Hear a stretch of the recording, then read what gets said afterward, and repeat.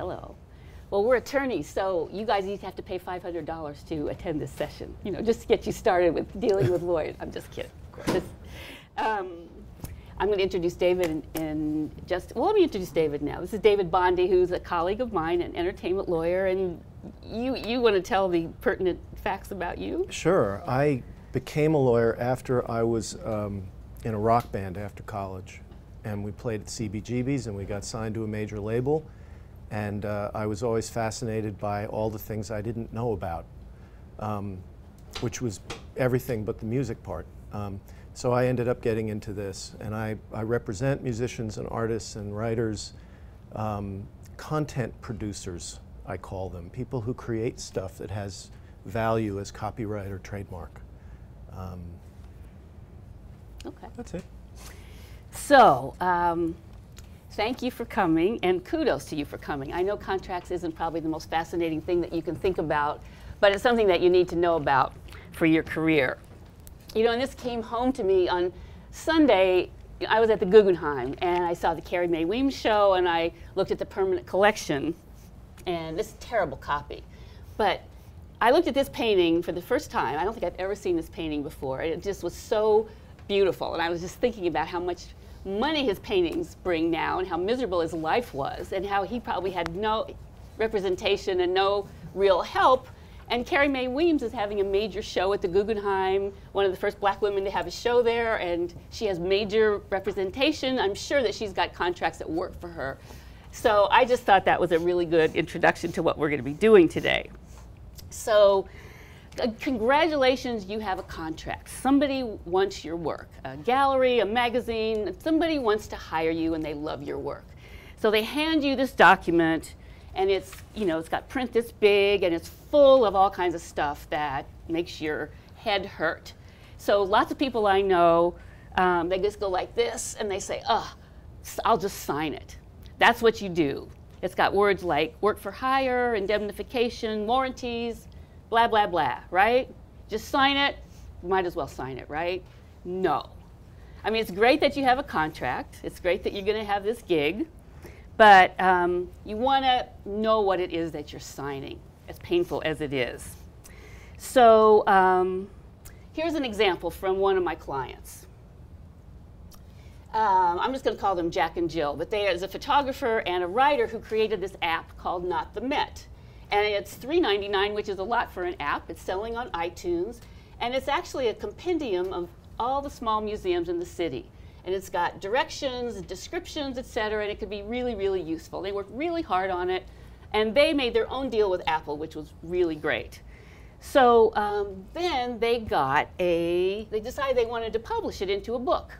So they got a contract, and it was full of gobbledygook. Now you try reading that, like, you know, it says that this publisher wants the right to publish it.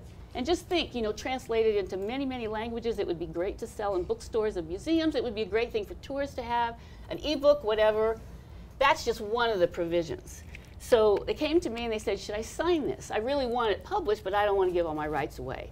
So we went over that contract and decided they were just taking too much. Because if it would take you, any of us, even us, I mean, it takes me a long time to read these things because we have to read every word and know what it means and what it says. They basically want the rights to do anything that could possibly ever be done with this material ever. So there are terms in these contracts like any other medium, whether now known or hereafter developed. So they want the rights to any, you know, I mean, there's always a new device especially in the last, well, in your lifetime. There's, you know, in a year, there's just so many new devices, you can't even imagine what they'll be. They want the rights to all of those no matter what they are. And those are 2 or 3 words you could easily skip over. So you can't do that. So anyway, we looked at the agreement and they decided, I tell them what it says, and they decided, I'm going to look for somebody else. So they actually found another publisher. They got another contract. We went over it, decided what we could live with, what they would try to negotiate, negotiated enough, and now they have a book. And that shouldn't be, there shouldn't be text underneath there, but sorry about that. But that's the book. It's out, it's published, it's on Amazon. They've got a book and they're really happy. But the process, the moral of the story is you have to read every word of a contract. and you can try to negotiate your rights. And you might need to get legal help. I would never say get a lawyer for everything, because you don't need a lawyer for everything. But if you don't know what the words mean, then you want to get some help. And we're going to go over a contract at the end of this. Once you start to understand what contracts say, they're all kind of the same. Whether they're 40 pages or 2 pages, a lot of the provisions are going to be the same. So it's worth it to kind of learn about it. So here's another example. A client is a jewelry designer. She has a gallery in Chicago. And she called up because she hasn't heard anything about anything being sold. She wants to get her work back. So she speaks to an assistant who says, let me give you to the gallery owner. And the owner says, we sold everything. But she hasn't received 1 cent. So she's a pretty strong individual, and she said, all right, you send me the money, I'm hiring a lawyer. So that was enough for her to get the money back. She then hires a lawyer to get a contract that she could give to the gallery, because she had nothing in writing. So she couldn't say, if she wanted to sue her for all the money that wasn't paid, she couldn't say, this piece, this piece, this piece is there, you promised me this much money, you sold this, nothing. So the moral of that story is you want to get it in writing. If you have work in a gallery, at the very least, you want to have a list of what they have. How much are they going to pay you?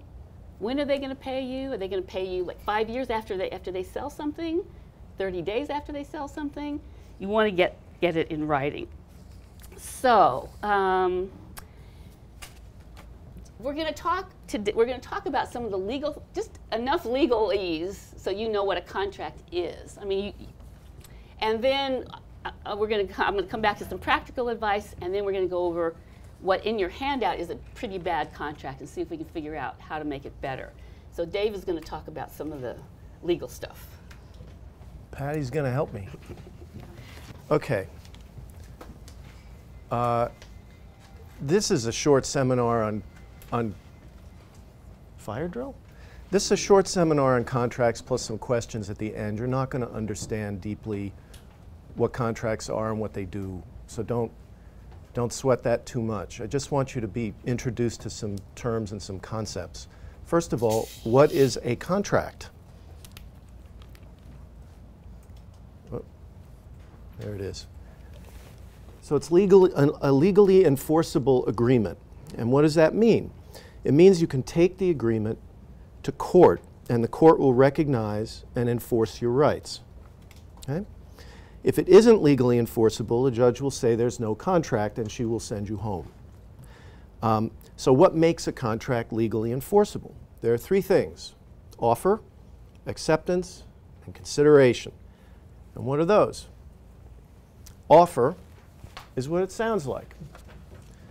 Thing 1 says to thing 2, I will draw a logo for you. Don't worry, the rest of it does not rhyme.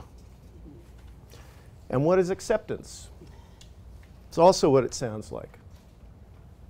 Okay. There it is. You have an agreement. The problem is that it isn't a contract yet because there's only a promise going one way. Thing 1 has to make a logo for thing 2. Thing 2 doesn't have to do anything but sit there and wait for the logo. So there's no contract. So this can be remedied by thing 2 saying, I'll pay you some money instead. I'll give you some money for this logo. And then you've got the consideration. You've got mutual promises. Both parties have to do something, and you can take that to a court, and a court will enforce it, we hope. Now,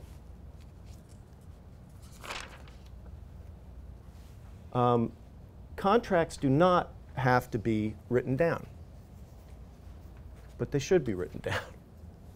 As Carol mentioned, if you don't write it down, a court won't know what it says. And also, you have to argue with each other about what you agreed to orally in the coffee shop, rather than look at the piece of paper where you reduced your agreements to writing. The other advantage of a written agreement is that you get to think through the specific issues that matter to you. For example, when am I going to get my logo? When do I have to pay for the logo? Is it after I've received it? Or do I pay a little bit now or a little bit later? What happens if I don't like the logo? Do you have to do additional iterations of it? All of those sorts of specifics are the sorts of things that you would talk about if you were getting serious and writing a contract for whatever the job was you were doing or whatever job you were paying to be done. Okay? Now, I lied to you a little bit before. I said you only needed 3 things: offer, acceptance, and consideration, the money, the mutual promises. That's not quite true. There's other stuff. Competence is important. Each party to a contract has to be 18 years old, at least, and needs to be in her right mind at the time she signed. The first part should be clear, and it may come into play if you want to engage a 14-year-old to write code for you. They seem to know how to do it better than anybody else. So, you know, this is a real possibility. As for the right mind part of competence, neither your Auntie Mame with advanced Alzheimer's nor your friend Leo who's just finished competing in a charity bongathon is qualified to sign a contract. And no, it doesn't matter where Leo placed in the competition. If somebody's not together, don't have them sign it. Have them sign. Everybody should have clear heads because you don't want an issue later on. There's also legality. Whatever you're agreeing to needs to be legal. So an agreement to trash a dorm room or to steal a midterm is not enforceable. Can't go to court with that one. And also no slavery, which sounds peculiar, I know. But this is, I mentioned this in the context of employment agreements. If somebody wants you to be a graphic designer and they want to employ you and they want you to agree to certain confidentiality provisions and certain other elements, and they want you to sign it, you're not forced to work for that person. You can leave. You can always quit, right? So they can't make you work. That's important. So the next part I'm coming up to is copyright. Do we want to do copyright? Do people know enough about copyright to feel at all comfortable? I'm seeing no. I'm seeing head shaking no. You guys should have taken my class. Well, they'll see the video. Now, I can go into this some because as artists, the value of what you're creating, aside from the object itself, is the copyright that is inherent in your work. That's a lot of weird stuff right there. So what is a painting? Let's take a painting, for example, other than a canvas and some paint. So it's the artist's expression, and it's the rights that arise from that expression, okay? Let me be a little more, I'll try to get a little more grounded about that, because that's, sure. I know that's strange. Expressive content is protected, not the idea. So for example, if there's a landscape and 1,000 people have painted that landscape, the first person who painted it doesn't have a claim to the landscape. They have a claim to the rights in their expression of the landscape. I know it's abstract. Or like it doesn't get a lot cleaner than that, but the point is, even if you create a work for someone and you've painted it, you as the creator own the rights automatically, even if they pay you for it. It's crazy, right? But that's good. That's good for you. There needs to be an express agreement to assign the rights to somebody else, right? So as a creator, this is good news. You just automatically get this good stuff. But then, what is this good stuff?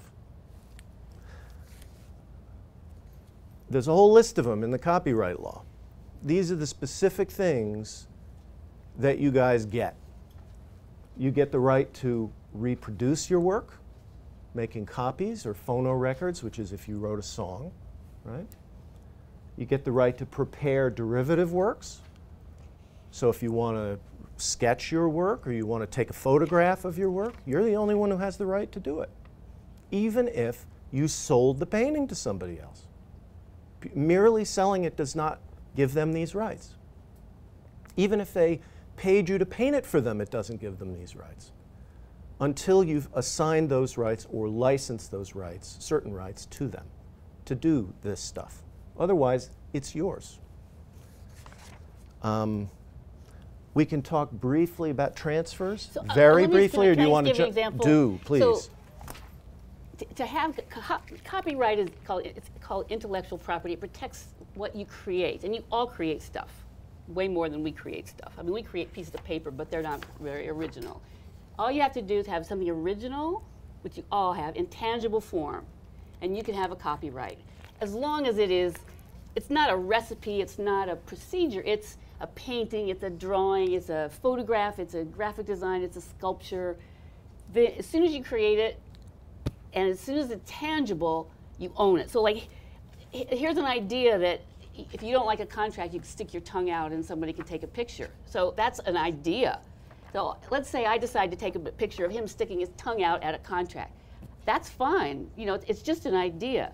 But if I copy this exact photograph, whoever took this has a copyright in this particular image. So whatever you create in tangible form, you own the copyright to. And what David is saying is, as soon as you do that, this is the most creative thing in the world, but.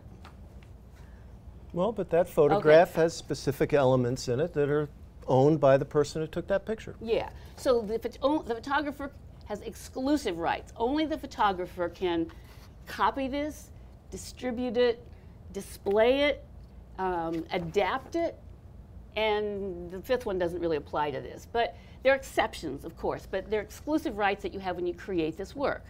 And you know, in a whole other seminar, we could talk about when you can use other people's work, because that's what a lot of people want to know. But you have copyright as soon as you create your work, and you each could probably think whatever you create, you have copyright as soon as you do it. And that's a whole, I'm not saying you should take my class, but you really should learn about copyright, because you have all these rights that are really important for you to know about, to be able to enforce. Mm-hmm. It's worth a lot of money to you, and it's really important that you know, because you already have it. But if you don't know you have it, people will try to take it from you. And that's like, we could talk for hours about it, but it's important that you learn more, and David tried to do it in 2 minutes. But I mean, this comes up here because the contracts that you're going to be entering into most likely relate to your creative output. Somebody wants you to take a picture for them, or they want you to do their, you know, whatever it is. And that's all stuff that you would own, and that's what this next piece is about transfers of rights. Very quickly, I don't want to, I mean, do we have time to quickly talk about work for hire, assignment, and license? Well, yeah. I mean, okay, all right, quickly. I won't read it, we'll go quick. Work for hire, well, I will read this because it trips me up. It's a concept in copyright law whereby the person who commissioned a work, that is paying to have it made, is deemed to be its owner, bypassing its creator entirely. So if there are two ways this can happen. If you're employed by someone and they give you an office and you have a computer and you're doing work and they're employing you to create a certain kind of work, whatever kind of work it is, even if it's writing novels, they will own it without any piece of paper, because you're creating it within the scope of your work. They employed you to do it, and you're doing that work. They own it. If you're at a company and you're writing emails on the company stuff, on the company computer system, they own those emails. It's the same principle, right? A lot of what you'll create won't be as employees. It will be as work for hire, as on commission. Somebody says, I commission you to take my portrait, for example, paint my portrait. So that person's going to pay you money, and if they want to own all the rights in that portrait, they would try to get it as a work for hire somehow. And there are specific rules about that, and that's when you call your lawyer. It's very hard to do it, and in fact, I would say you can't have a painting as a work for hire. No, I wouldn't go into all that. It's almost true. Yeah. Almost. There are exceptions, occasional exceptions. If it's part of an audiovisual work, there are a few exceptions. But generally, a painting or a novel, if you're not employed by the person, but they're just paying you to do it and you work at home and you're not an employee, in that case, you would assign rights to them or license rights to them. Or just give them the picture and you retain all the rights. A lot of people who commission you may not know what they want other than a portrait on their wall, in which case that's all they get. So like all these rights that we said you have, all these exclusive rights, if it's work for hire, you don't have them.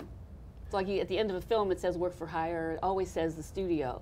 All these rights we're telling you have, if the contract says work for hire or if you're employed, you don't have any of those rights. So it's something that you want to watch out for. You don't want to sign them away unless you really have to or it's a good idea for you to do it. Yeah. It just means it's enough to know no copyright. Work for hire means the opposite of copyright.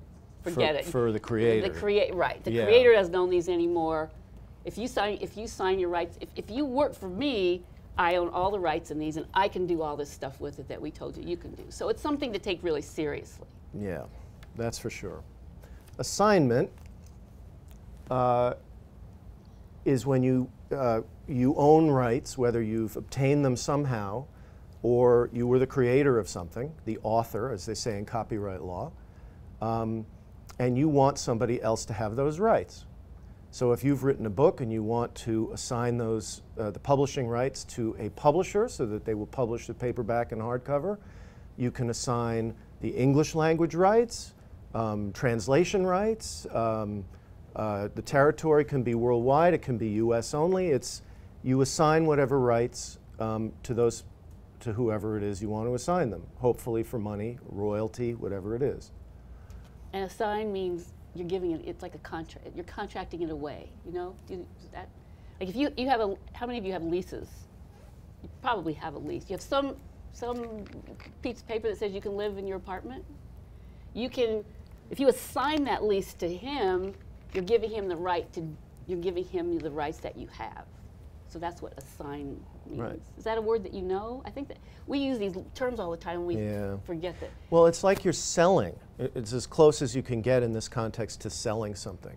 It's not an object you're selling. You're selling the right to all those things that were posted before. The right to distribute copies of it, to make derivative works, as in a photograph of a painting is a derivative work of the painting. Strange, right? It shows the image of the painting, but it isn't the painting itself. It's a derivative work. You can assign any of those rights, any or all of those rights to somebody else to exploit them, hopefully, to make money so that they pay you. That's how you do it. Well, if you make a film and you have somebody distribute the film, you're giving a contract to somebody. You know, you're splitting up all the stuff you have. Right. Well, there's another way to do this, which is licensing, which is similar to assignment, but you're not actually selling the thing to them or the rights to them. You're leasing it to them. You're letting them use it for a certain period and for certain purposes within certain territory, US only, for a certain time period. There are also non-exclusive licenses where somebody doesn't have the only right to use something. Say, for example, you paint a portrait of someone and she hangs it on her wall. And then her girlfriend loves that portrait and wants to use it in her movie. You can give the girlfriend a license to use that portrait in her movie, but it's a non-exclusive license because you can use it in other movies, you can put it into art books, you can do whatever you want with that image. So that would just be a particular right that doesn't stop you from doing anything else. That would be a non-exclusive right to use. Wow, it's complicated, I know. There'll be a lot of long question period at the end. There will be. So that takes us through quickly licensing. You want to move on? Yeah, you probably should. What do you? Oh, I just had more specifics about licensing. Next thing I would talk about is why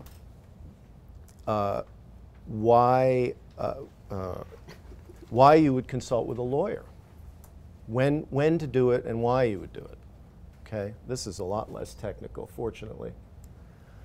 Why do you consult with a lawyer? To help you through all of this, right? There are lawyers who specialize in this stuff, who live in this and get it. So let's say that someone approaches you and they want, you know how to make a legally binding agreement now. You know what has to be in it. You know that if the person's out of their mind, you can't make an agreement with them. You know that if you have to give them something but they don't have to give you anything, that's not legally binding. That's not a real contract. So you know how to do that stuff. But what else do you know? What are the options? What are the parameters of an agreement? What would you expect should be in an agreement? This is what lawyers are supposed to know and help you with, because we've seen a ton of these things. And we know what works and what doesn't work, and we can save you a lot of time, and we can protect your copyright and only grant to people the rights that they really need and retain all the rest for you so that you can use them in some other context. Okay? We can do all that kind of stuff. But I spend most of my time, I find, teaching my clients, explaining to them what their rights are in a particular situation. No lawyer who's any good is going to tell you what to do. I've never met one who's any good who tells you what to do. You have to make the decision because it's your career and it's your life. And these concepts, if you, in the real world, when you have a real situation in front of you, you know what you want to do with it. If somebody wants to hire you to write to paint a portrait of them, you're happy to do it. You want a certain amount of money. You want to make sure you're going to get paid something up front so you can buy the paints. You may have very specific ideas about what you want. Most of these you would know. It's common sense. The stuff you don't know, we can help explain to you. Okay?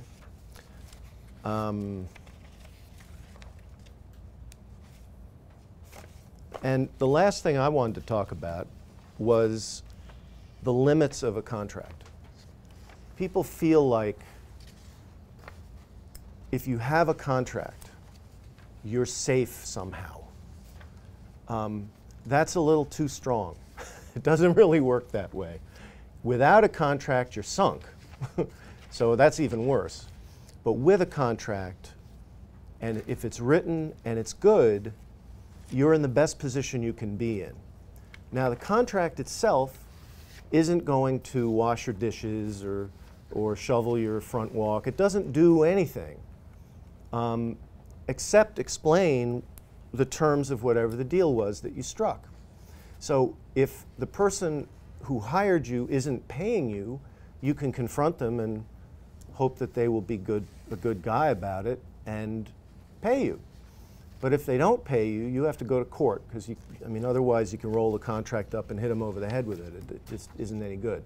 So you need to be in the best position so that if somebody rips you off or they use your work in a way that you expressly said they couldn't, you can take them to court, or at least threaten to take them to court, and sometimes that's all it takes, as Carol mentioned before. That's what I got for now. Okay. So, well, I'm going to give you some... A lot in there. Yeah. I apologize. It's like getting hit by a bus. Yeah, I know. So now I'm going to give you just some practical advice. Now, let's see. Yes. How many of you actually have signed agreements? And what areas of, what kinds of artists are you? How many are photographers? No. How many of you are fine artists?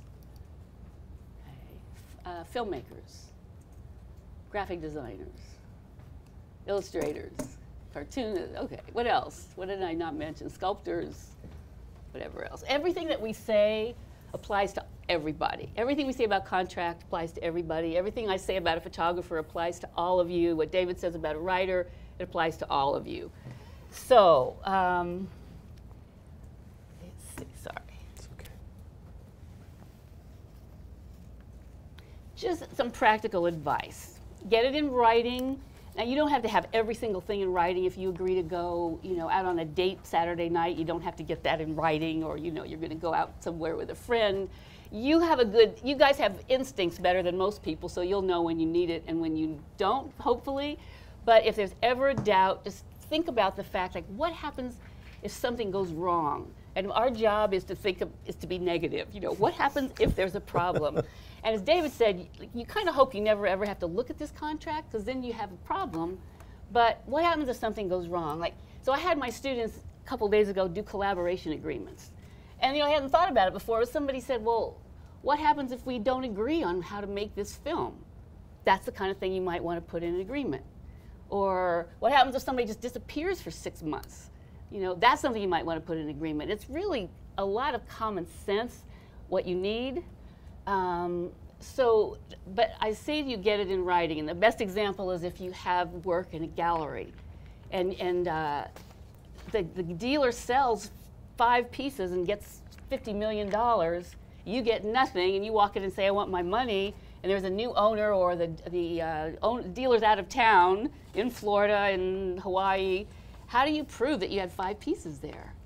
All you have to have is a piece of paper when you put the work there that says these are the 5 works that are going to be in the gallery. You're going to get 50% commission, and you're going to get paid 30 days after the dealer gets paid. It can be simple, but get it in writing. Know the other party. A contract with like David said, with somebody who's insane or somebody who has no authority means nothing. If I say to you, how would you like to show at the Gagosian Gallery? Wouldn't it be, how would you like to do that? And you say, sure. And I give you a contract that says, you get 90% of the sales and I pay you before the work is sold. That's cool, and you might like that contract, but I have nothing to do with Gagosian Gallery, so that means nothing. So the person that you contract with, first of all, they have to have authority to do that with you, and you want to know that they're okay, because you're trusting them. So like there's this dealer, Kathy Markel, who has a gallery in Chelsea, and she has a gallery in Bridgehampton, and she'll say, she let me actually take a painting home once just to try it out. She didn't have me sign anything. And I don't think she has contracts with her artists, but I know that she pays them. So if you show with her, it's probably okay, because she really thinks artists should just stomp into their gallery or whoever owes them money and say, you owe me money. But if you have a contract with other people, it may not work at all. I mean, there are people that have gone bankrupt. What's the name of the guy who had a gallery on the Upper East Side, who is in jail now because he took people's money? He sold paintings. He sold 5 halves of a painting to 5 people, and you could only have 2 halves of a painting. I can't remember his name, but I'll think of it. They made a movie called The Producers about that. Yeah. So, a great contract with all the legal terms in it means nothing if the person you're dealing with is nuts or is going to swindle you or doesn't even exist. Right. There's an old expression, lie down with dogs, get up with fleas. It works really well in this context.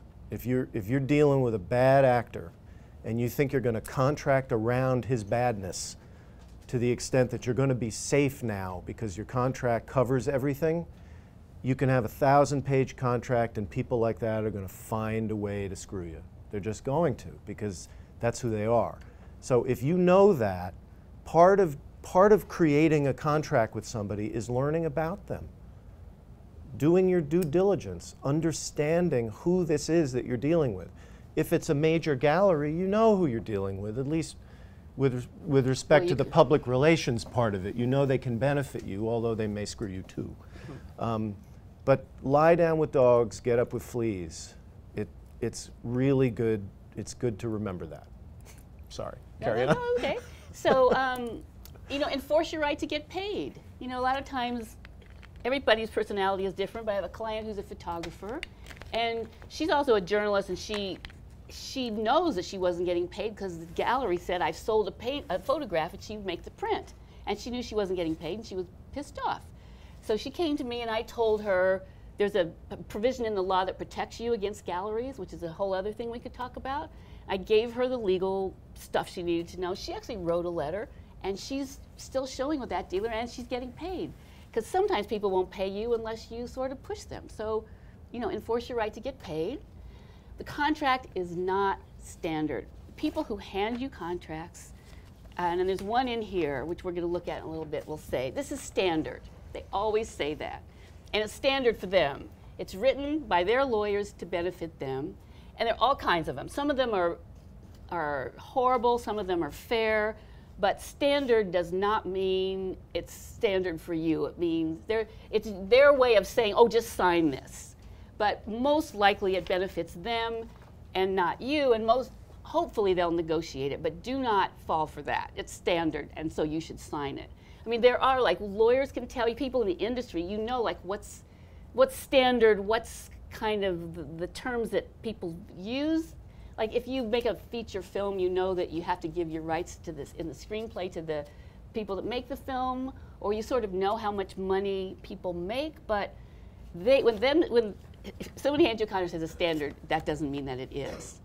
And if they say to you, we need this right away, unless it's like National Geographic or the New York Times is coming out tomorrow and somebody won the skiing Olympics competition today, if they really don't need it tomorrow, you take some time to look at it.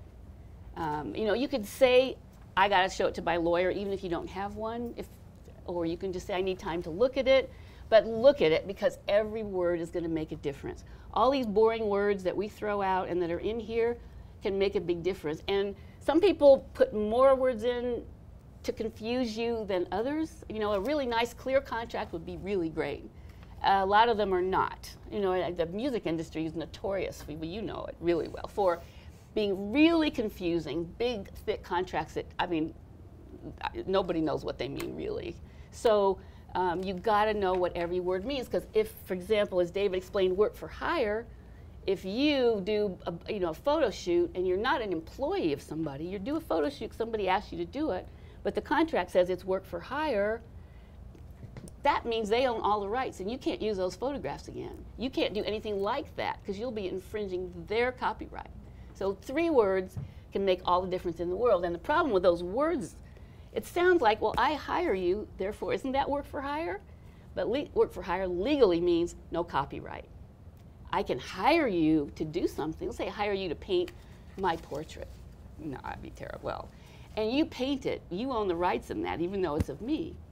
And it's not work for hire, but if my contract says work for hire, then I own all the rights, and that's not such a big deal for my portrait, but for you, it's a big deal, and you don't want to give all your rights away unless you have to. Some industries you have to, and it may be worth it to you to work for Disney and do a work for hire agreement, but at least know that that's what it says. That's what it means. So you have to know what the words mean, and if you don't know, and I can't imagine that you would know all the words, you got to find out.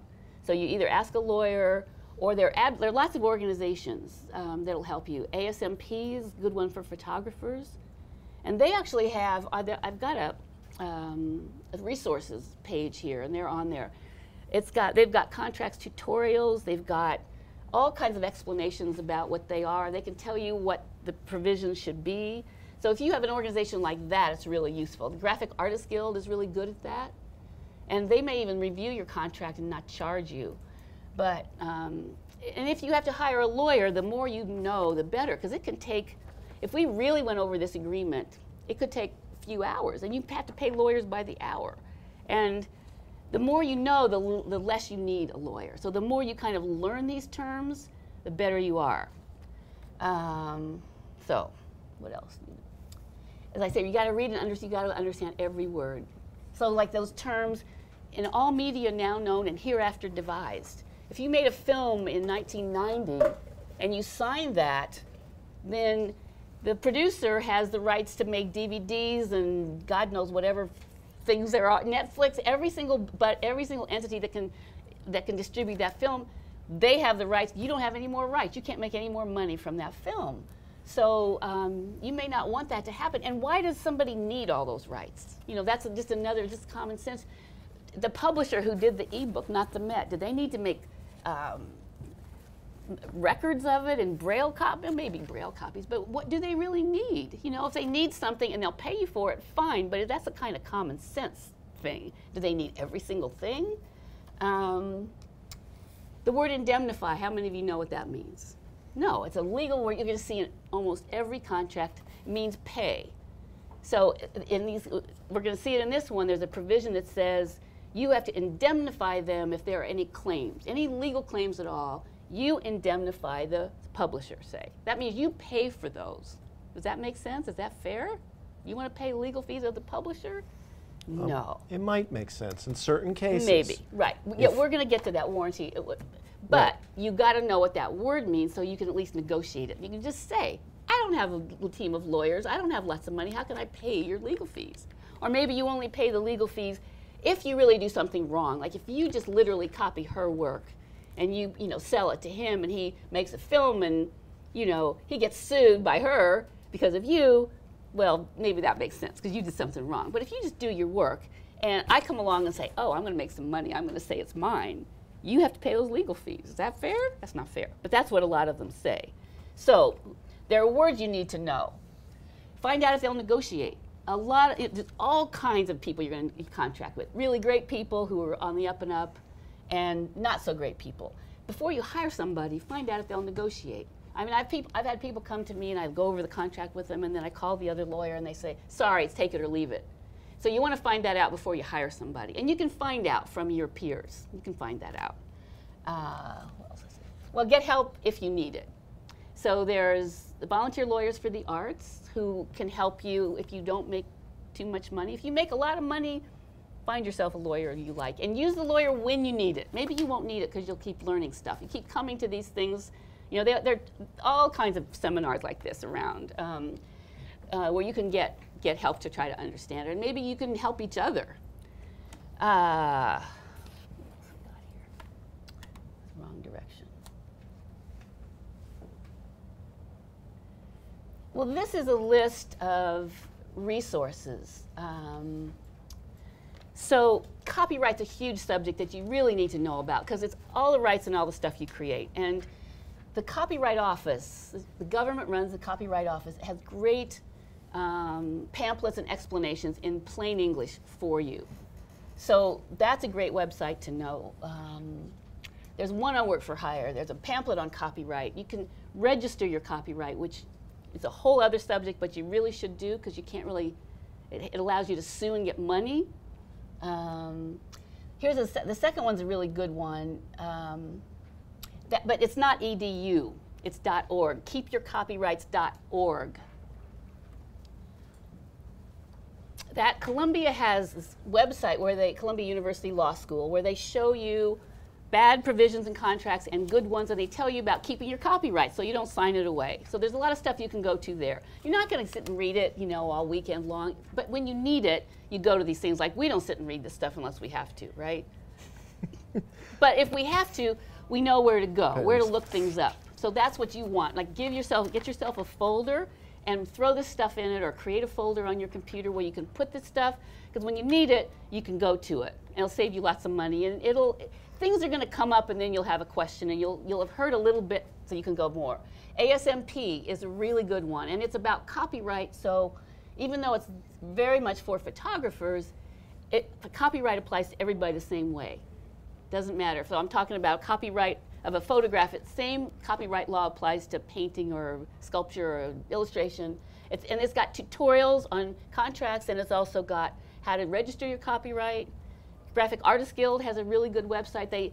It may not be in book form anymore. They used to have a book of contracts for every single kind of commercial artist you can imagine, standard contracts. And they will even say, give them your own contract. Use this one. If they say, here's the contract, you say, no, this is the one I want to use. And obviously, you determine when you can do that and when you can't. I mean, you can't just say no to everybody, and you may decide it's not worth it or you need the money. We can't tell you that, but at least you have knowledge.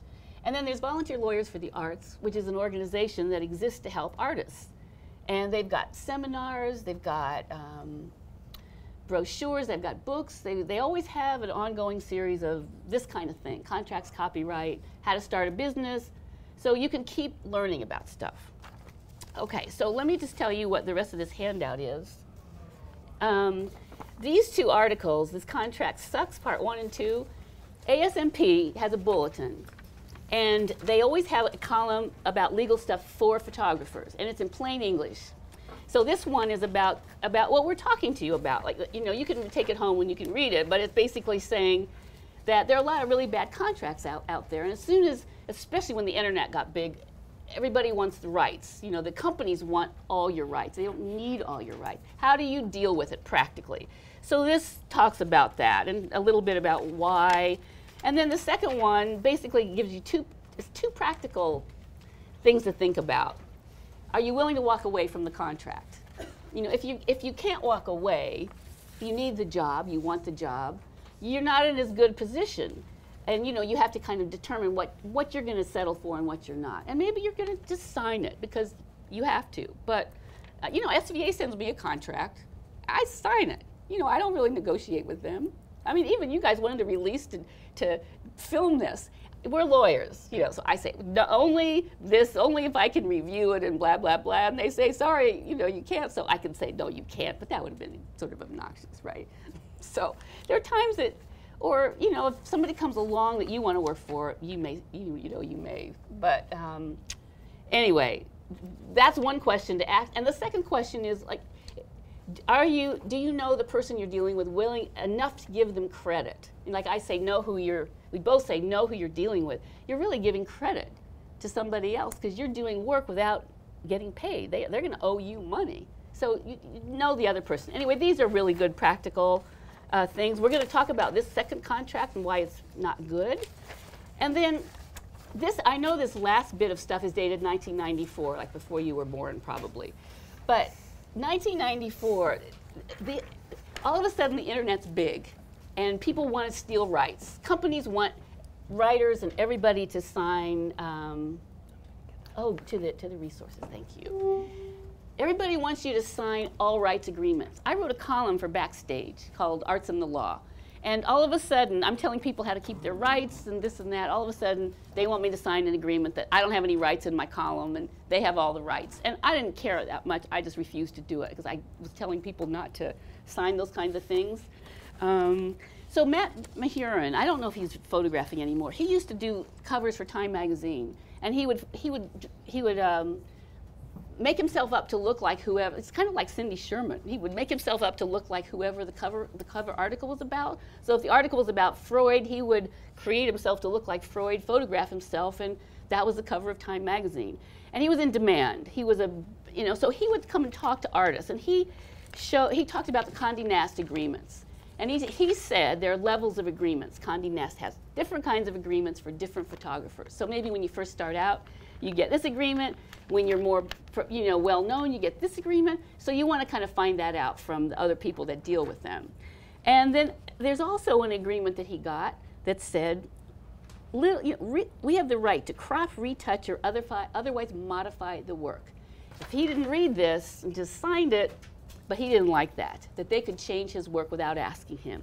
So he wrote a letter, and it's in here, and you can look at it when you have time or want to, basically saying, it's insulting that you would ask me, that you would have the right to just change my work without even talking to me about it. You know, usually the fair thing would be if you want to change it, show it to me and let's discuss it. Let's both okay it. Because that's really not cool. And he refused to work for them unless they took this out. He's not photographing anymore. But it's just an example of the kind of thing that you want to think about. So take a look at this agreement. This is an illustration assignment agreement that Scholastic would give to its illustrators. And see if you can figure out what's wrong with it. How much time do we have? We don't have a whole.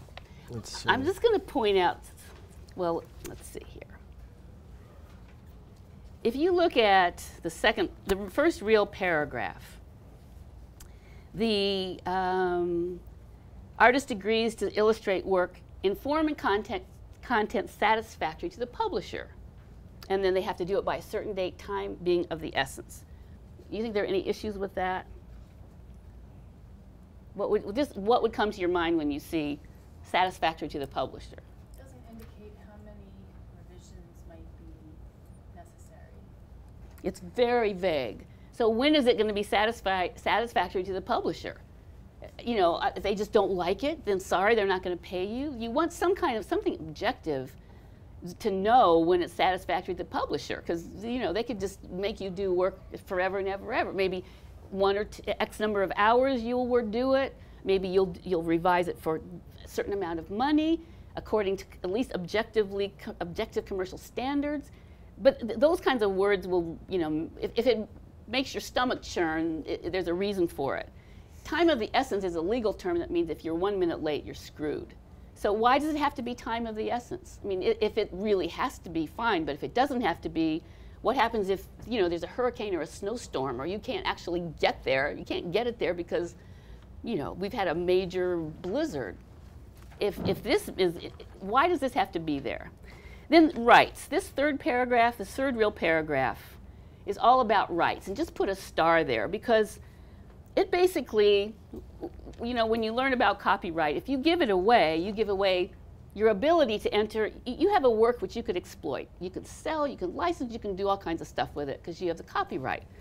But if you look at grants, transfers, assigns, all rights, title, interest, into the illustrations, worldwide and in perpetuity. So worldwide, forever and ever and ever, they're getting all your rights. They might as well have said work for hire, but they didn't say work for hire because people know not to sign work for hire. They are entitled, but they're not required to publish. So they're going to have your work, but they don't have to do anything with it. Is that fair? No, that's not fair. And then they can distribute it if they want to. They can change it if they want to in all forms of media now known or hereafter developed. This whole paragraph, you really would want to try to negotiate. Okay, what is it that you need? What is it you want from me? How much are you willing to pay me? How are we going to deal with it if you don't like it? If they need it forever and ever and for the whole world, just think they could have copies of what magazine? I don't know. What magazine do people read these days? Are there magazines these days? I don't know. Well, let's just, so it's on worldwide. Everything is worldwide. But let's say it's translated into 50 different languages. There should be money for each of those translations. Or different, if it's Europe, Asia, there are all these different markets where you can license stuff. So at least you want to think about what you can do with the rights that you have. And you don't want to sign this unless you really have to. It may not be worth it to you to sign this. It might be worth it to you to work for Scholastic. But just know you can say goodbye to that work unless they decide to give it back to you because they have gotten all these rights. And when we talk about copyright, you have exclusive rights. You can decide who gets to copy your work and who gets to adapt your work and who gets to show your work. You decide. But if you give them all the rights forever and ever, forever, you've lost that. So it may not be worth it for you.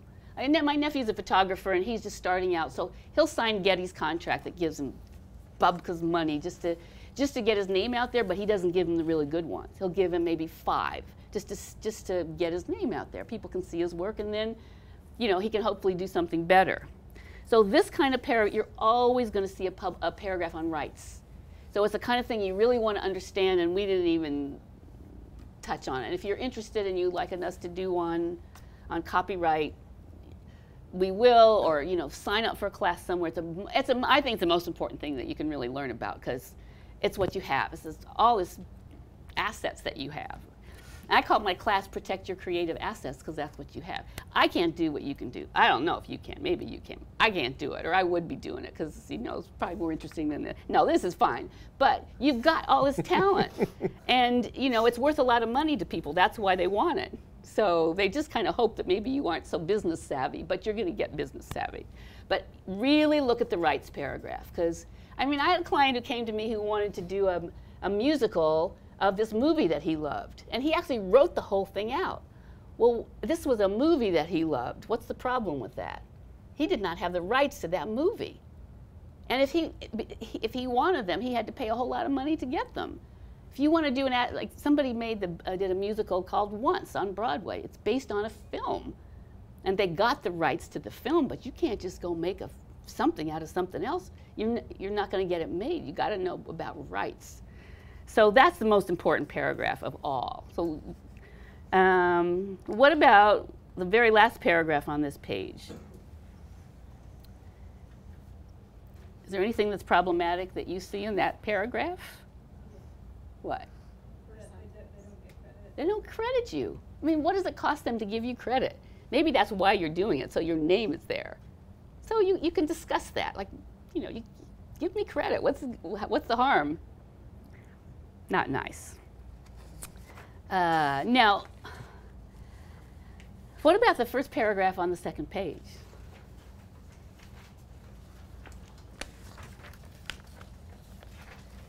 Artist agrees for 2 years from the date of this agreement, artist shall not, without the written consent of a publisher authorized to be published any material based on material in the illustrations of a nature such that it would likely compete with the illustrations.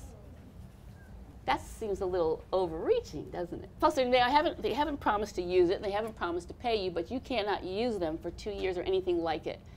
You just say that just seems unreasonable. It seems unreasonable. So if they're going to use it, it's reasonable for there to be a time period when you don't do certain other things with it, depending. But that's not very reasonable.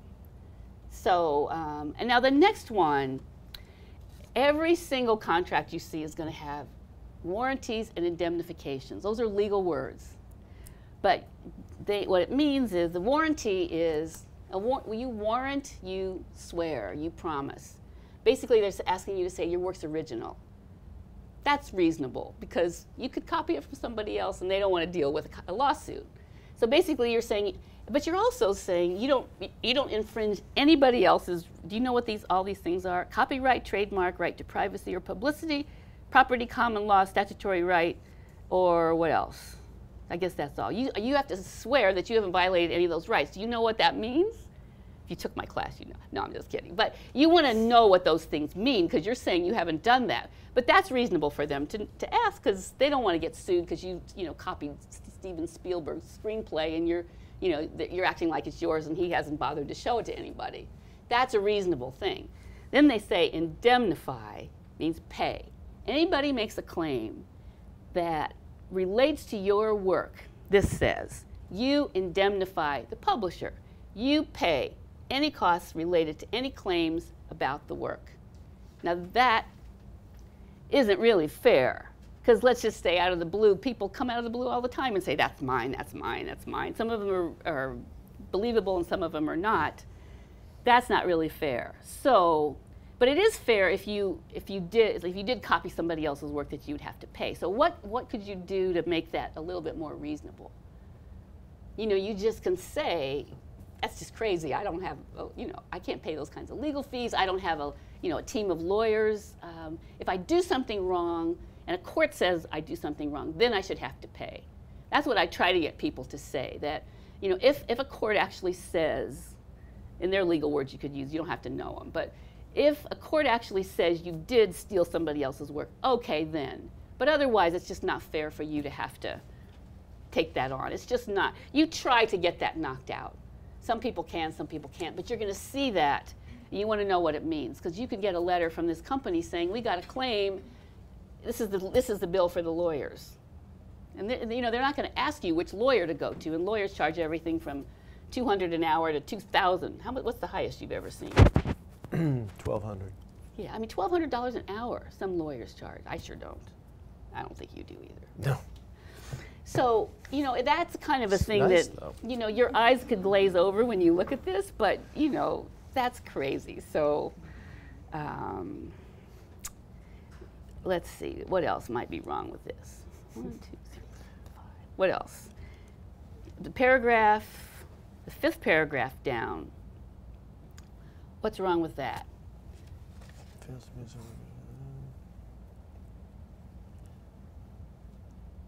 If the artist fails to meet his obligations under this agreement or does not meet the criteria or the specifications or the industry standards in publisher's discretion, then publisher shall be entitled either to terminate the agreement on notice to the artist or, if schedule permits, to offer artist first opportunity to re-illustrate in accordance with the specs at no additional fee to publisher.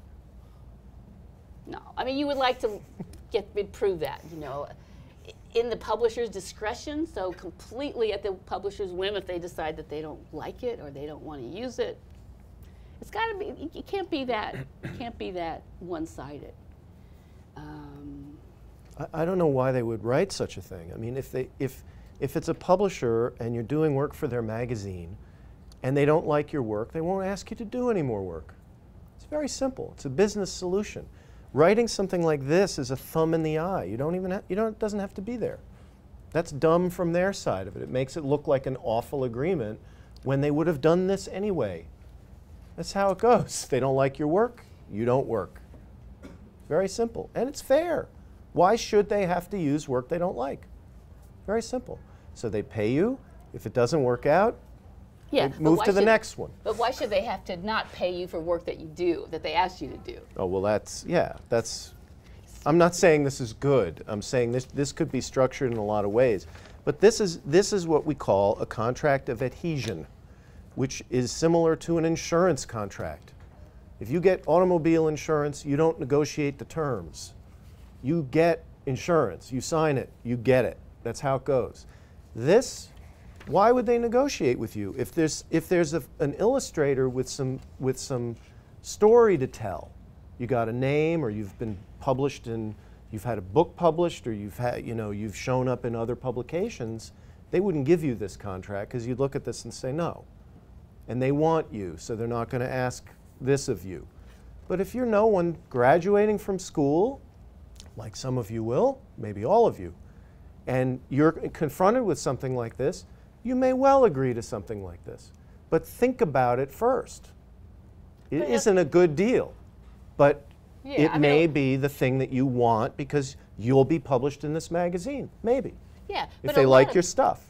A lot of people, you read about, in the New York Times or wherever, you read about SVA. This person went to SVA. This person went to SVA. It's not like, I don't know what you're saying, like you just graduated. Maybe you don't have a reputation yet. Some of you do, some of you don't, but it's like you got this talent and you graduated from SVA too. You don't maybe you don't have bargaining power yet. Maybe some of you do, but so the Graphic Artists Guild, which is why it's important to find an organization, has been arguing with them about improving this contract. So, I mean, maybe you're not going to take them on. You've got your work to do and this and that. Maybe you're just going to sign it, maybe. Or maybe you're not. But they've been talking to them about why it's not fair, and they're coming up with better versions. But sometimes, another thing that's really useful is find an organization. I don't know a good one for fine artists, but as I say, Graphic Artists Guild, ASMP, even if you're not a photographer or a graphic designer, they can help you because it's all the same kind of principles: how to deal with contracts, what's going on in copyright. There are a lot of cases now about what you can use of other people's work.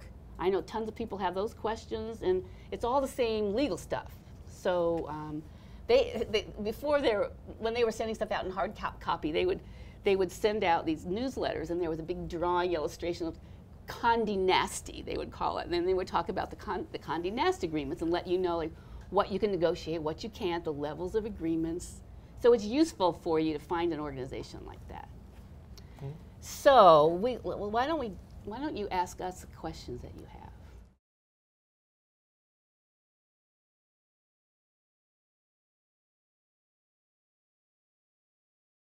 Well, you don't have. I mean, the thing is, you don't.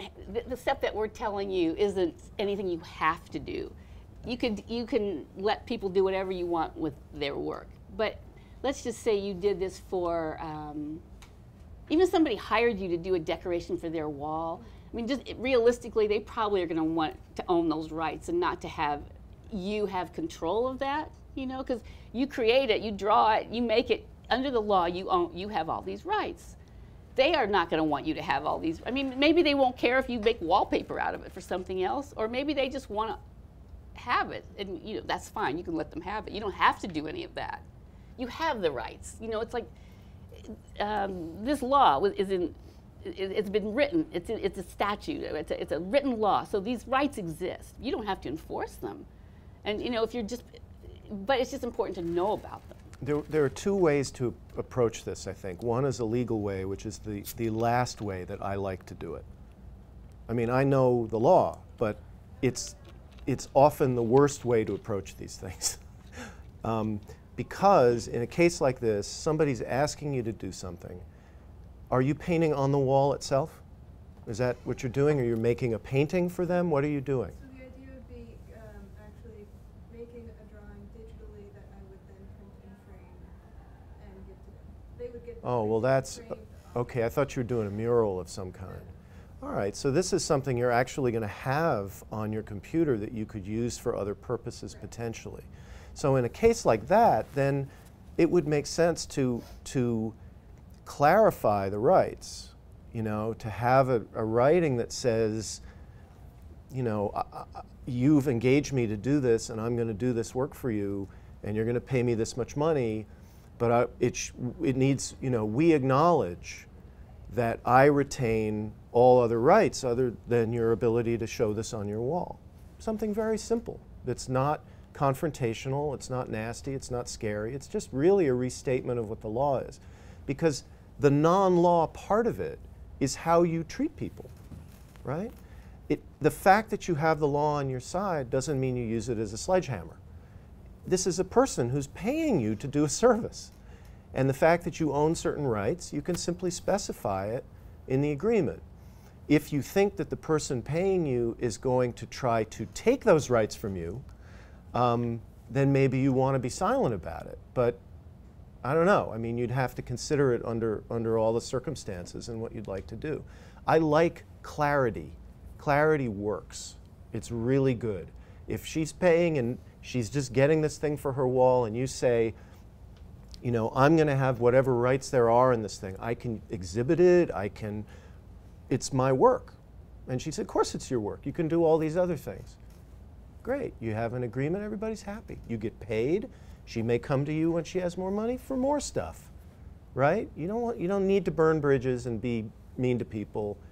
Just clear with people.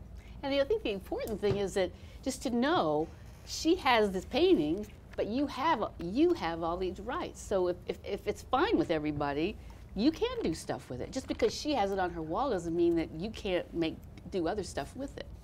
That's the good thing to know, and how you handle it, as David said, is completely up, however you feel comfortable. But somebody said to me, my painting's hanging in this gallery, can I make prints of it?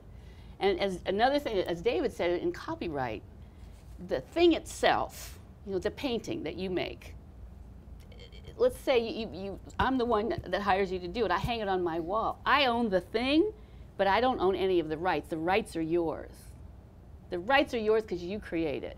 That's another thing, as he said, that says owning the thing has nothing to do with the rights. Like I'm reading a book, you know, I'm reading I'm reading this book called The Luminaries, and I own this big fat thing.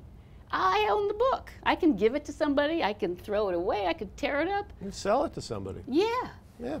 But the rights belong to the writer. So that's the important thing to know. And maybe, like David said, you want to clarify that, but you don't have to. You can also, if you want to do something with it later, as a courtesy, you may say, you know, that thing I did on your wall, hey, come see it at the gallery, or whatever. I mean, I don't know. It would depend on the circumstances. It would depend on how much money was involved. It would depend on it got this person's nose out of joint. Would they be upset?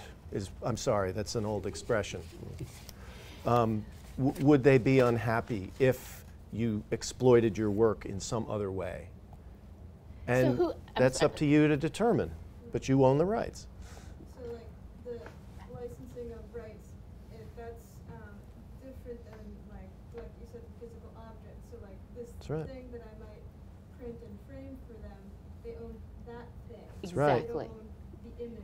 Even though they paid you to do it. Exactly. That's correct. Yeah. I mean, if you remember nothing else, that's so important, because you're going to get paid to do work. Hopefully, you want to get paid to do work. It never means that they own the rights unless they're your employer. That's just written in the law. Employer owns the rights. So how many of you work for a company, advertising agencies, or, okay. So whatever you do there. PR firm, you know. They own anything. the rights, but otherwise they don't. So then I don't have to clarify in a contract anything. I just say that I have the rights here. You don't even have to. You don't have to have a contract. You could even talk to them. You can do it. You can send an email. You know, 2 emails can make a contract, really.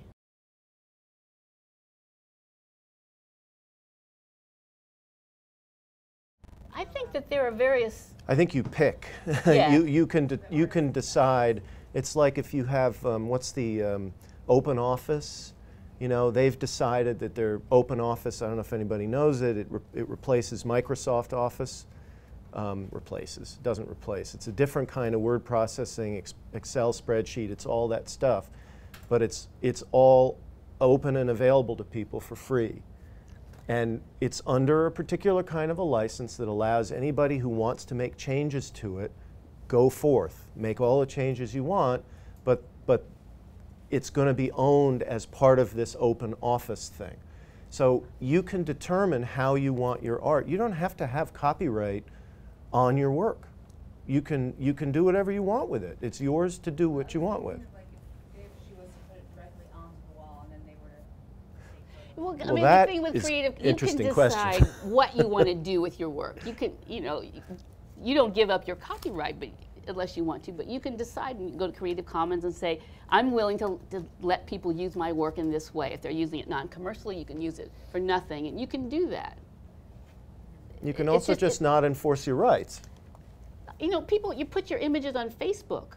I mean, that is, if you think about it, if you ever read the terms of service, like most people don't, I don't, but a while ago, it used to say that they have to have the right to display, to reproduce, to duplicate, and what else? Well, that's it. Your work. So if you put your photograph up there, you're giving them the rights to do that, but they can't do what they do without those rights. So in their term of service, it says you give us the right to duplicate, to reproduce, to display your work. I don't think it says adapt, and for a while it says sell. Well, that would be crazy, and Instagram said that for a while, and people had a furor, because that means they could take your image and they could sell it for, commercially. That's not what that's supposed to be about. So that got changed, but you can do. Nobody's saying you have to enforce it. You can, you can give your painting to somebody, and you can give them rights if you want. I mean, I was just asking if that was an argument for the person that now has this piece. No. Install things permanently in people's houses, and it's like, now is it theirs? No, nothing, not If- at not. If it was painted No. on the wall, that raises interesting even. questions about PS1 and things that are going on in Queens, and there's painting on a wall, and also Picasso tapestry in the Four Seasons restaurant. There's all kinds of, it gets weird, most things are not on the edge between, fair use, that's the first time we've even used the phrase, and I won't use it again. There are circumstances under which you can use things without having the rights. Yeah, You yeah. are allowed to, it's built into the copyright law. But we're talking black and white here because we have to. Yeah, We I mean, have we to. could do a whole thing Oh. on fair use. I mean, somebody called me from Parsons and NYFA and said, my students are doing 3D sculptures. Is that the right term? And they don't know, Aren't like, they what all? can they use this? Thought Can they they were. use that? It's a big subject. That's a whole other big subject, which we could go into another time, or you want to learn about, like when you can use copyrighted work. I mean, how many of you use other people's work? Yeah, and there are lots of times when it's fine and times when it's not fine, and there's a whole bunch of law about that. And there are laws about work being damaged and changed. There are lots of different laws that apply to your work that we could never touch on in 1 hour. It would make your head hurt. The ideal situation from a legal perspective is to have a provision in a contract or several paragraphs that expressly states who has what rights to do what, and for how long those rights last, and what territories they're in, and all that. We're in an imperfect world. If there's enough money on the line and it's important enough to you under the circumstances, you find a lawyer who understands this stuff, and you have him or her write it and make sure that it says what you need it to say, and it can even be negotiated with the person on the other side if it gets to that.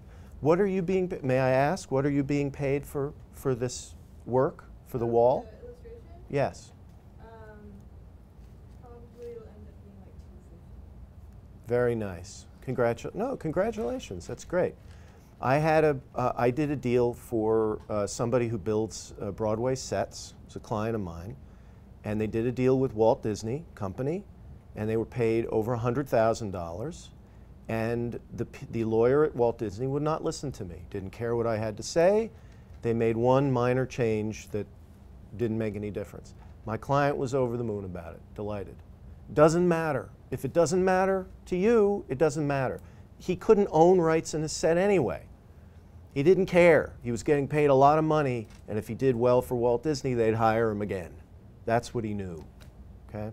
So you've got to determine, based on all the facts you have, $250, I think it's not worth saying anything. It's a nice payday, but you're not going to hire a lawyer to deal with that.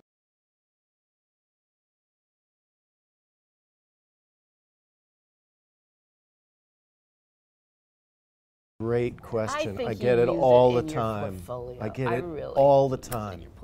You just do. And you can ask them if you want to, but I think you use it in your portfolio. Just credit them, maybe. Or say yeah, and you can ask them if you want to, but that's a dangerous game. I've seen the letters. I've gotten letters from people. I had a client sued over exactly that. So it may be okay. It may be okay. The problem is if you're getting a lot of traffic to your website, every portfolio seems to be website now. Is that what you have in mind? Yeah. Digital. The more traffic that goes to it, the more eyes on it, the more likely you are to get caught. Now, if you're doing commercial work for somebody, they bought it, they own it, it's work for hire, say, what right do you have to show it? You don't, technically. You don't have a right. So what I try to get in commercial deals, first I ask my client if they care, and they may not. But if they really want this and it's part of their plan to have this work on their website, I ask for the limited right to use it on the website. I'm very specific about it. I talk to the lawyer on the other side. I said, this is an artist. All she wants to do is have it on the website. 99 times out of 100, I hear fine. It's when you don't ask and they catch you that hell happens, in my experience. Now, you may not have had that experience, and that's great. I haven't had it a lot. Most people don't care. But you want to have the rights. You want the rights. You want to be the good guy. It's just always better to be on the right side of these things. So in agreements that you have, you can ask the question. You can say, I want to retain the express right. I want to write into the agreement that I can use this in my portfolio, in all media. That's all you have to say. Now, no, after device. Well, you can get. I'm just kidding. No, but that's. That would be. I think that. No, I'm just kidding. Well, you don't have to do such. Okay. If you make your best efforts, you protect yourself, and you can go forth and make money confidently, right? Because it's an ad for you. Right? It's commercial use.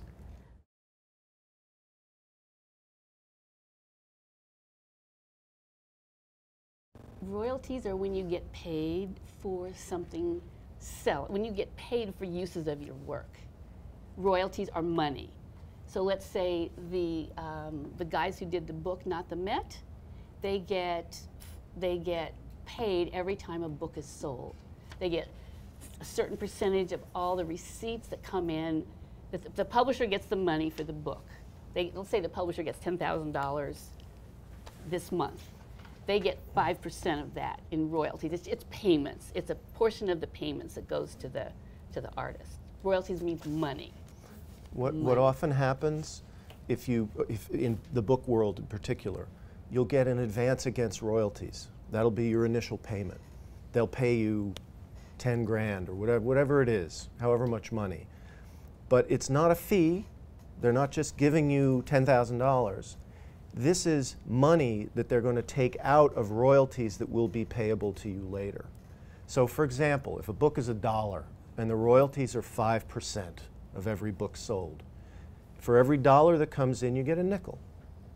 That's it in its simplest form. If you've gotten an advance against royalty, think of it as a hole in the ground, and they're throwing nickels into the ground. It's a $10,000 hole. As soon as the nickels reach the level of the ground again, then all those nickels after that 10,000, then they get paid to you.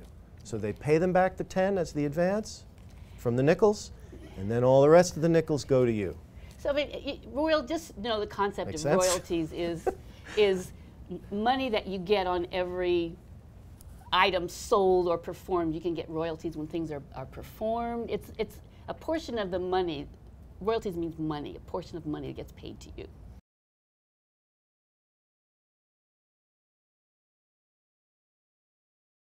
That happens in an agreement, usually. Most, like in their agreement, they decided that they would get 5% of the royalty. The agreement says so. So it doesn't happen automatically. It's something that you agree to because you've licensed your right to somebody. You know, so. Or even assign them. Whatever it is, you can. Right, it doesn't matter, Yeah, but yeah, you can retain the right to a royalty. Yeah, I mean, sometimes they say people who make dolls or they design things, and like somebody does. Let's say somebody designs a doll that gets made by a manufacturer. The manufacturer sells them, the next Barbie or whatever doll people like these days. The say Mattel gets the money, but if you design that doll, your agreement with Mattel could say, I get 10 cents, $10, whatever, for every doll that's sold. So the proceeds come into the company, and then they pay you a percentage of that. That's royalty means money.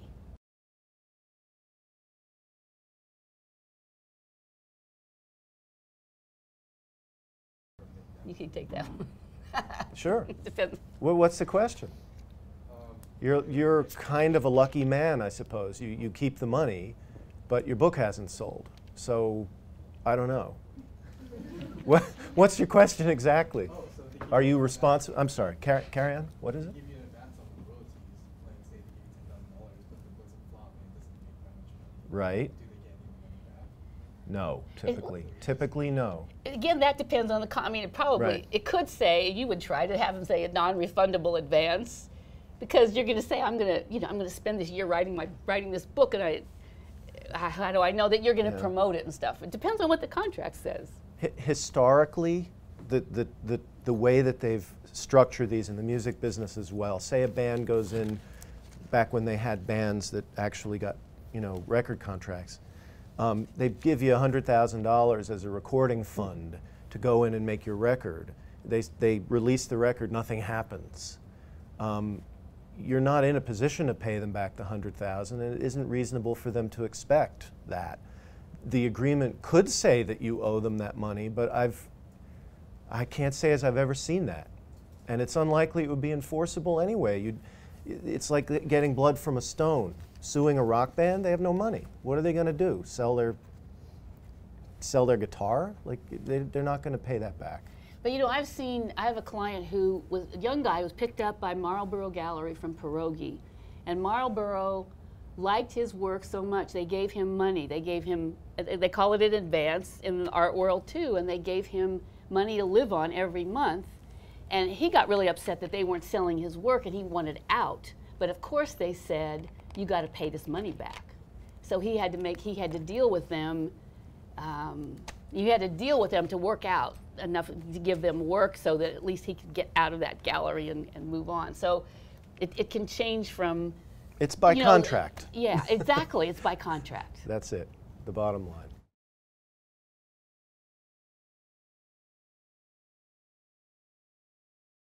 You do. I mean, if you just read in the paper about this Daniel Morel, the photographer who took the photographs in Haiti, and they were all sent around the world through Twitter, and all the agencies picked him up and used him and didn't pay him and didn't credit him, and he just got $1 million because he sued. He got a lawyer, but it's a terrible, stupid rule.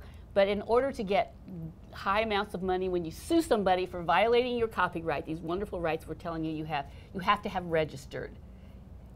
Before it's infringed means used, taken, or within 3 months. But how do you know? So I would do it as much as you possibly can, and ASMP has a big tutorial on it. It's not hard to do. There are a few legal terms that you need to know, which are pretty much in the instructions, and if you don't know, it'd be great to have a session on doing it, but you can find it online, and you can do groups of photographs. It's really important. And that applies to everybody, actually. In order to get money, if you sue somebody, there was a guy that did eyewear for the Gap. I forgot his name. Davis. He lives on East 7th Street. I live like a block from me. And he created this ornamental eyewear that was considered artwork, and it was using Gap ads, and he wrote to the Gap and said, "You used my work without my consent. You know, copyright infringement." Gap said, "Yeah, what are you going to do about it?" He sued them. He won. Copyright infringement. And then the court says, "Well, what are your damages?" Because they always wanted, you have to prove what you lost.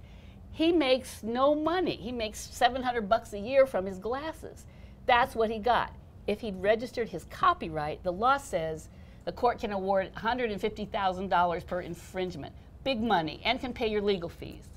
So if you're going to do something big time, you want to do it. It's pain in the neck. Yes, you definitely register. And people say, like in my generation, they used to say, like, if you can mail your work to yourself, and that's proof. Don't open it. Doesn't mean a thing. No. And so you go on that website I gave you, and it tells you how to do it. You can do it online. You can do it on a piece of paper. You don't need a lawyer for it, but you got it. There are 2 or 3 words you want to know, like, you know. But it's really important.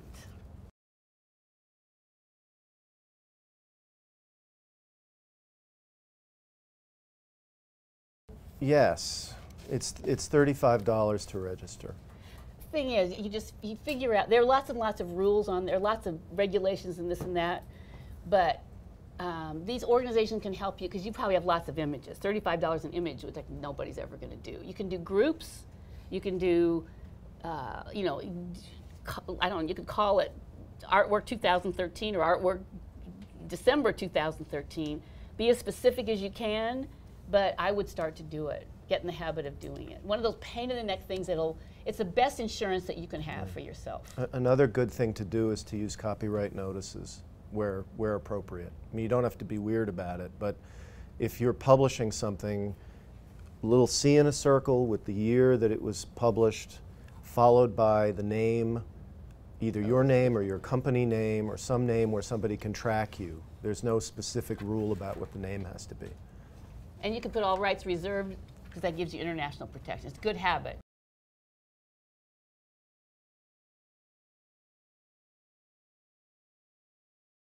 Well, what you're registering is the website, so it should be the last time you made a change to the website.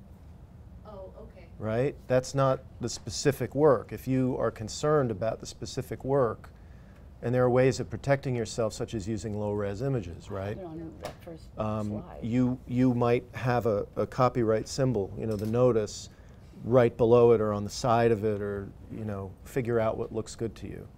But that's a good idea. You know, it's a good question. Like notice. say, I put copyright notice on this PowerPoint. When I changed the PowerPoint, I changed the year, but it really makes more sense to have the earliest year, because if I say 2014 and somebody copied it last year, it's not going to kill my case. It wouldn't matter anyway because you hadn't registered at the time, so you're not going to be able to sue for legal fees and statutory damages. That's true. Right.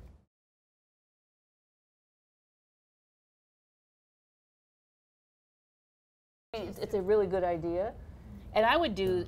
You're going to do groups, but if there's like a big project that you have that's, I may do that by itself because it's hard. You know, if you think of somebody doing a search, it's not an image directory. So, if somebody wants to know if they want to license your work, then how are they going to find it? You know, they can only find it by looking. It's a whole long thing. Just so we understand about copyright, it exists when it's in expression in a fixed form. So when you put paint on a canvas or you snap an image and it's digitally available or it's on film, those are fixed forms and the copyright already exists. Registration means you're registering what already exists. Right. Just so you understand the Right, shape of right. these things. You have all these rights as soon as you create it. The registration is just a means to enforce it. So even if you don't, I mean, I've written letters, and I'm sure you have too, that just say if you know, we're going to sue you, and then you know you really can't sue somebody because they haven't registered, that you have copyright whether you register or not. That's right.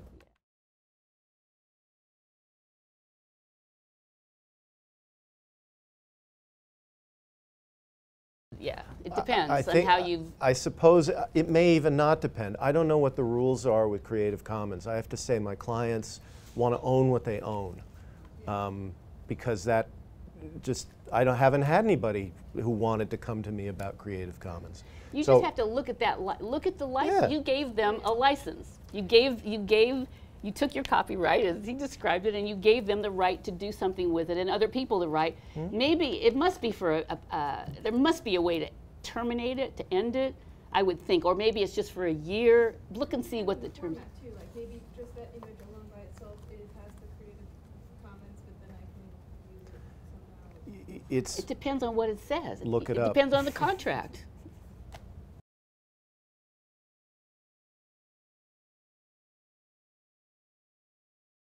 mutual promise. So for example, you know, I will draw a logo for you. Okay, I will wash your car. That's a mutual promise. As long as the other person does something, you can do it in trade, you can barter. I do legal work for my, my web designer. The guy did my website, he runs my website, he designed my business card. I gave him a bunch of work for free because that was the deal we struck, and it's a contract, it's an agreement. What else?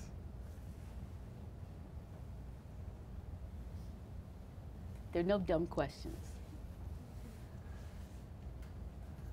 You should have, you should have questions. It's only really reasonable to have lots of questions. So Well, maybe there's too many. no, but I know. But you, so but if you overwhelming. have questions, write them down, and I don't know. You can email us or think about it or look them up. These, you know, these kinds of research. Talk to each other. You know, when you have contracts, when you don't, you could sit and write them down. You know, you could decide. You could make a written thing with somebody. And you know, when you collaborate, there's a whole other thing about collaborating and rights. Yeah. Yeah. Yes, you can. Help. Are we? You're like, is your head hurt? Don't get depressed though, because it's not like horrible things are going to happen. It's just stuff you need to know. It's just becoming business savvy. It's not like, you know, horrible things are going to happen, and hopefully you'll never get a contract that's bad. All the terrible things we tell you. Thank you so much. Oh, you're welcome. Thanks for having us. Okay. Appreciate it.